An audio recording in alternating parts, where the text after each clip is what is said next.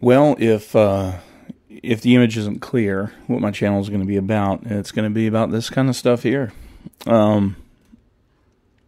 The headline comes from the Daily Wire. BLM co-founder buys a $1.4 million home in a virtually all-white area, and black commenters slam her commentators.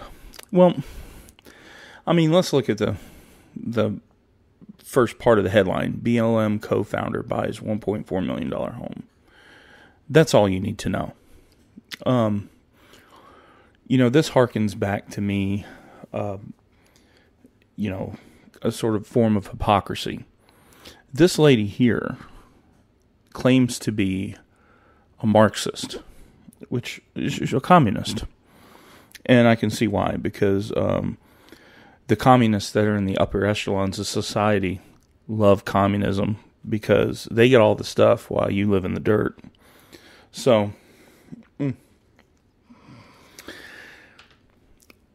this should ring some sort of chord with anyone that is following the Black Lives Matter movement, the no justice, no peace, all this other nonsense. I mean, this should kind of hit home for you. In my last video, I talked about how companies and people used these woke ideologies for personal and financial gains. And there's a lot of reasons to use woke ideology. Financial gain being one, political gain, gains of power, control. I mean, it's endless. It's been used by the left for a very long time to secure power. And once they get power, everybody's lives become miserable.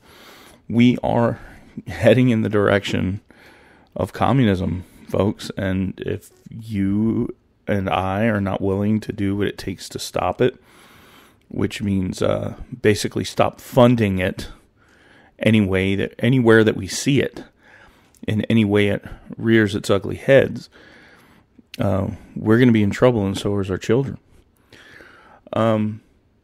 Typically, if someone was very serious about a movement, say as BLM, they would take that $1.4 million and they would put it toward their cause. But we see here that she feels the need to go out and spend that money for a $1.4 million home. Now, some of you might say, well, she did all that work representing black lives and all this other. Okay, all right, fine. I'm Catholic. And what does that have to do with anything? Well, the Catholic Church has had a lot of problems in the past, and they continue to have problems now, but the majority of the people that are in the Catholic Church, the majority of the priests, the majority of the nuns, and those people, they do live their life for God. And they, the majority of them do ultimately what they feel is good. Now, when you have someone in the Catholic Church that is doing what they feel is the work of God, let's say Mother Teresa.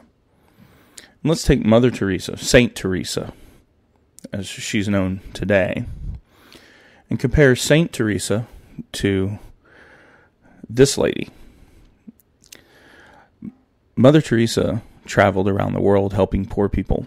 She didn't just help poor people. She lived in their conditions. She lived in their conditions. All the money that she raised from the church or any third party went. That's my Great Pyrenees in the background. They are infamous for barking at butterfly farts. But anyway, Mother Teresa raised all this money to help these people. She didn't raise this money and go spend it on a big home. She didn't raise this money and go buy a new car with it, or even a portion of it. She literally gave her entire life and dedicated it and sacrificed her life, even in the comfort of any kind of monastery or anything of that nature. She dedicated her entire life to the poor to the point of living like them. And that is how much she believed in her cause.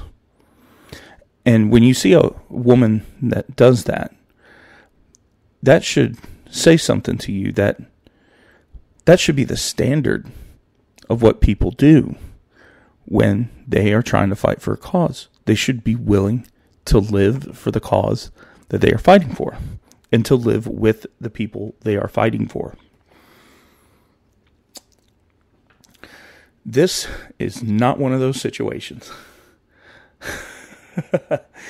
And it's kind of crazy. So, like I said, she did good for herself, you know. And who knows? Do I know where she got this money from? Maybe she got it from her fundraising activities. Maybe she got it from the same way all the ex-presidents make their millions, as speaking fees. I don't know. But regardless, she started this movement, and it would seem to me that she's not really staying true to the movement. You know, she doesn't need a $1.4 million home in one of the nicest areas in the United States to, to get her point across. I don't see the need in that. And that's not a very good look, in my opinion. But, the Daily Wire is reporting on it.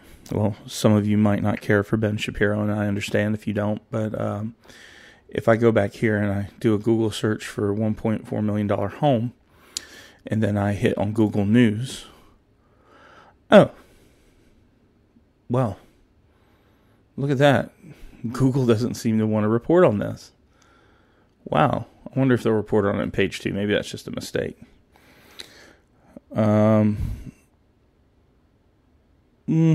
Nope. It's not even reported on page 2. Wow. I wonder if I type in BLM, what that'll do. Let's see. Oh, look, nothing reported. Maybe I should be more direct. Co-founder. I'll even put in the little dash there. Best places to work. Oh, because that's what I'm talking about. Let me use apostrophes just to see if any mainstream media might be reporting on it. $1.4 million. And we don't want to use home in there because we don't know. That was one. Oh, Black Lives Matter opens up about its finances 1 month ago. Looks like no mainstream media outlets really reporting on this. Weird. That's really weird.